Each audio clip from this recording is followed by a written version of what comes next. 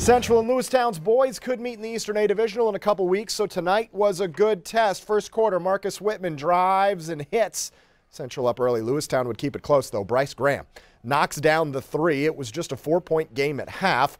Rams pull away after that. Brock Blatter, inside strength, rebounds his own miss and puts it back up and in.